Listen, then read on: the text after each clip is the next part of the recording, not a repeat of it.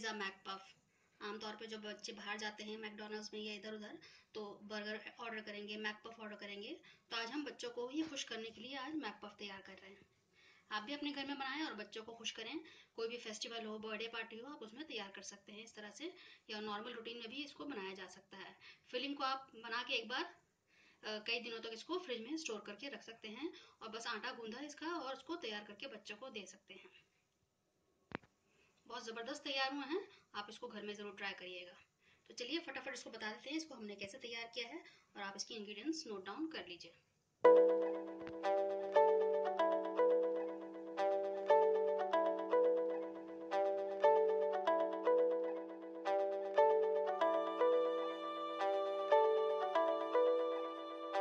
Pizza McPuff के आप ingredients देख लीजिए। सबसे मैंने जो हमें जो डो तैयार करना है उसके लिए मैंने ये 2 कप मैदा लिया है, 1/4 कप ये ऑयल है, बेकिंग पाउडर है 1.5 टीस्पून और इसमें हम नमक डालेंगे। ये मैंने इसकी सब्जियों के लिए भी रखा हुआ है नमक और ये आटे के लिए, तो इसमें से 1/2 टीस्पून में इसमें नमक डालूंगी। बाकी सब्जियां मैंने काटी हुई हैं, पत्ता गोभी है, गाजर है, फ्रेंच बीन्स हैं, शिमला मिर्च है, कुछ कॉर्न है और एक हम टमाटर लेंगे। सबको बहुत बारीक चॉप करना है, बहुत छोटा छोटा पतला पतला इस तरह से। शिमला मिर्च भी आप देख लीजिए बहुत बारीक बारीक है। तो इस तरह से हमको सारी सब्जियां काटनी है। और इंग्रेडिएंट्स बाकी जो इस सब्जी में जाएंगे, 1/2 टीस्पून मैंने ऑरिगेनो लिया है, थोड़ा सा चीज़ लिया है जिसको मैं ग्रेट करूँगी, 1/2 टीस्पून लहसुन का पेस्ट है, आप ग्रेटेड भी ले सकते हैं, और 2 टेबलस्पून मैंने ये टोमेटो सॉस ली है। तो सबसे पहले हम आटा गूंद लेते हैं। इसमें ये नमक डाल देते हैं, 1/2 टीस्पून में इसमें नमक डाल रही हूँ और इसमें ये बेकिंग पाउडर डाल देते हैं और पहले मिक्स कर लेंगे इन चीज़ों को। इसके बाद उसको हम ठंडे पानी से गूंदेंगे क्योंकि जो मैकपफ की जो लेयर होती है, जो आटा होता है, जब हम खाते हैं तो थोड़ा खस्ता लगता है, तो इसलिए उससे हमें ठंडे पानी से उसको गूंदना है। तो मैंने फ्रिज में पानी रखा हुआ है, अभी मैं निकाल लेती हूँ। चम्मच में मैं आपको नाप के दिखा देती हूँ। 1 2 3 4, तो लगभग ये 5 टेबलस्पून इसमें मैंने ऑयल डाला है। तो इसको हम मिक्स कर लेंगे, एक मोइन की तरह तैयार कर लेंगे, हाथ से ही कर लेते हैं। मैंने फ्रिज से पानी निकाल लिया है, ठंडा पानी है ये। थोड़ा हमें सख्त ही डो तैयार करना होगा।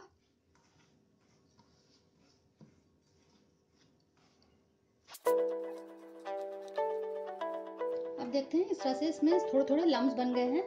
अब इसमें हम धीरे धीरे पानी डालेंगे, सारा एक साथ नहीं डालेंगे, और एक डो की तरह इसको तैयार कर लेना है हमें, सख्त डो।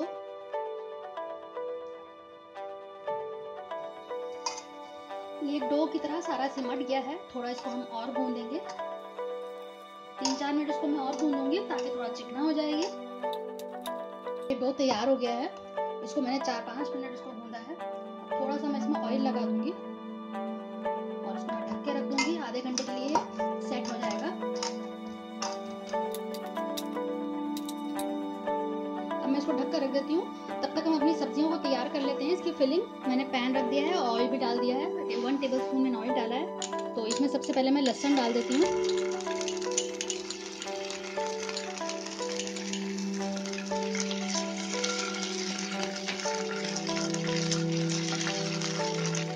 लहसुन भुन गया है, अब इसमें सारी वेजिटेबल्स मैं डाल देती हूँ। फ्रेंच बीन्स डाल रही हूँ मैं,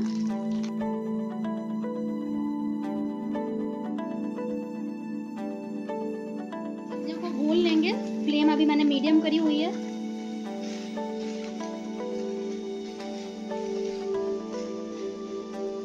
मैंने सब मिक्स कर लिया है, अब इसमें मैं नमक डाल देती हूँ, ऑरिगेनो भी डाल देती हूँ और अच्छे से मिक्स कर लेंगे।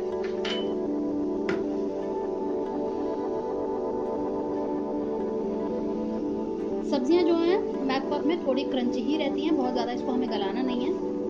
और मैंने तेल भी कम डाला है क्योंकि अगर हम ज़्यादा तेल डालेंगे तो मैकपफ बनाने में हमें दिक्कत हो सकती है, तो इसलिए कम ही तेल डाला है। अच्छे से मैंने मिक्स कर दिया है। मैंने 2 मिनट नमक और ऑरिगेनो के साथ भूना है। अब इसमें मैं टमाटर डाल देती हूँ, वो भी मैंने बारीक चॉप कर लिया है। इसको मिक्स कर देते हैं। अब मैं इसके अंदर एक छोटी कटोरी पानी डाल देती हूँ, लगभग 3 टेबलस्पून होंगे ये, और इसको मिक्स कर देते हैं। थोड़ा हमें सब्जी को गलाना है, हाफ डन करना है सब्जी को हमें। तो मैंने पानी इतना डाला है कि पानी सूख जाए, 3 टेबलस्पून के आसपास डाला है। और इसको मैं अच्छे से अब ढक देती हूँ और 2 से 3 मिनट के लिए इसको मैं गलाऊंगी। इसको मैं ढक देती हूँ। खोल कर देख लेते हैं। सब्जियाँ गल गई हैं, थोड़ा सा पानी है, इसको मैं हाई फ्लेम करके पानी को सुखा लेती हूँ। 1 मिनट लगेगा बस पानी सूखने में, ज़्यादा नहीं है पानी, लगभग हो ही गया है। अब इसमें मैं टोमेटो सॉस मिला देती हूँ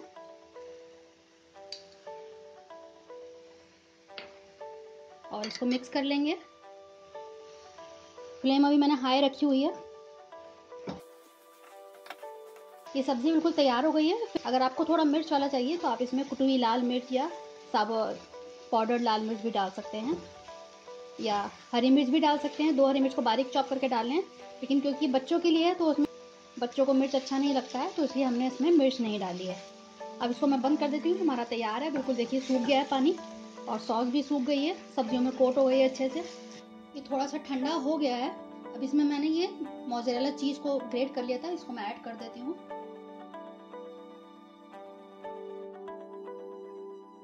हमने इसको गैस पे रखे नहीं डाला क्योंकि हमें इसको पिघलाना नहीं था, थोड़ा ठंडा करके इसलिए डाल रहे हैं ताकि इसका जो फ्लेवर है आए। और जब हम उसको देखिए इस तरह से हमें चाहिए, क्योंकि इसमें खिंचता हुआ हमें चीज़ चाहिए, तो इसलिए मैंने इसमें इस वक्त डाला है। इस तरह की हमें चाहिए। आधा घंटा हो चुका है, अब हम इसको बेल लेते हैं। थोड़ा सा दोबारा सा भून लेते हैं इसको।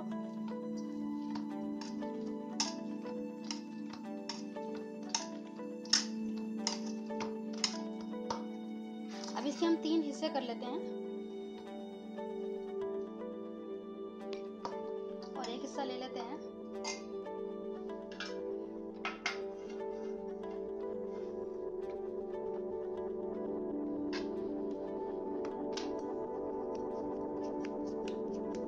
थोड़ा हाथ से इस तरह से हम जैसे लोई बनाते हैं उस तरह से हमने इसको कर लिया है और हल्के हाथ से इसको बेलेंगे।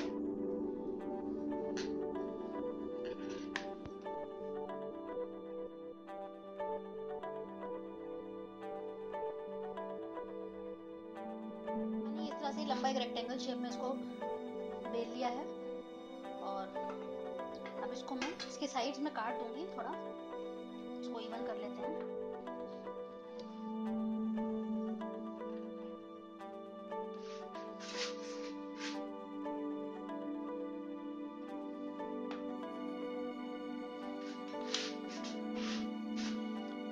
हमने इसके किनारे काट लिए हैं, थोड़ा इवन हो गया है अब ये। और इसके मैं अब बीच में से 2 हिस्से कर लूंगी, इस तरह से लंबाई में भी और चौड़ाई में।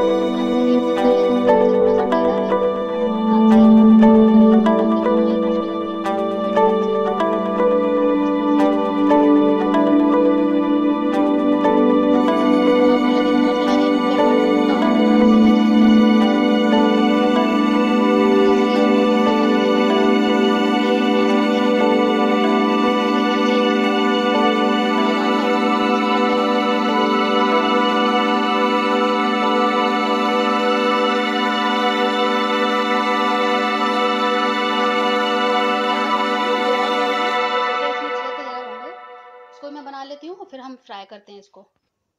ये फिलिंग बच गई है, इसको हम उठा के रख देंगे। इससे स्प्रिंग रोल बन सकते हैं, समोसा बन सकते हैं और भी बहुत सारे इससे स्नैक्स तैयार हो सकते हैं। तो हम इसको यूज़ करते हुए भी आपको फर्दर और वीडियो डालेंगे। मीडियम फ्लेम करी हुई है, इसको हम मीडियम फ्लेम पे ही फ्राई करेंगे। तो हम डाल देते हैं। मेरी कढ़ाई थोड़ी छोटी है तो इसमें एक ही आ पाएगा, तो अभी फिलहाल मैं आपको एक करके दिखाती हूँ। लो टू मीडियम पे हम इसको फ्राई करेंगे, हाई नहीं करना है।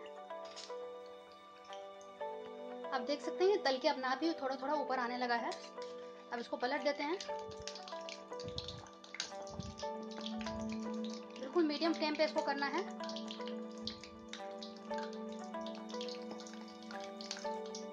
आप देख सकते हैं अच्छा सा कलर आ गया है, जितना हमें चाहिए उतना हो गया है। अब इसको हम निकाल लेते हैं।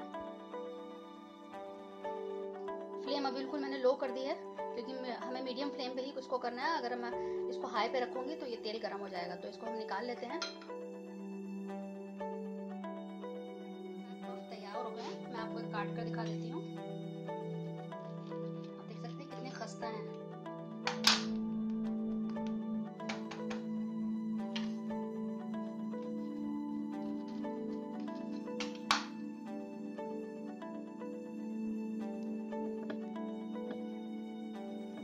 दिख रहे हैं और कितने अच्छे हैं। तो आप इसको घर में बनाएं। आप इसे घर में तैयार करें, होली पे, किसी फेस्टिवल पे या बच्चों की बर्थडे पार्टी हो, आप उसमें तैयार करें और अपने बच्चों को खुश करें। तो नीचे एक लाइक बटन है, आप उसे प्रेस कर सकते हैं और नीचे एक सब्सक्राइब का बटन है और एक बेल आइकन है। आप दोनों को प्रेस करेंगे तो आपको हमारे नए नए वीडियोस का नोटिफिकेशन मिलेगा। अगली बार मिलते हैं नेक्स्ट रेसिपी के साथ। तब तक के लिए शुक्रिया। देखते रहिए शैला।